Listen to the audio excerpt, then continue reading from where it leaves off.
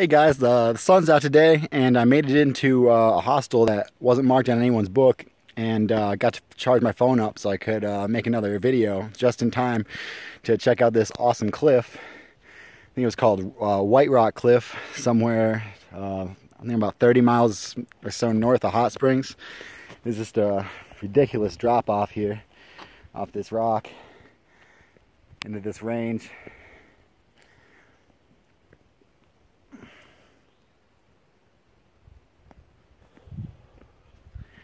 It's pretty gorgeous, and behind the cliff is a whole field of blueberry bushes. There's a couple of ripe ones on them. I ate most of them already. Probably gonna have a couple more, and then head into as far as I can get for the next hour or two before the sun goes down. But yeah, this is a pretty amazing view.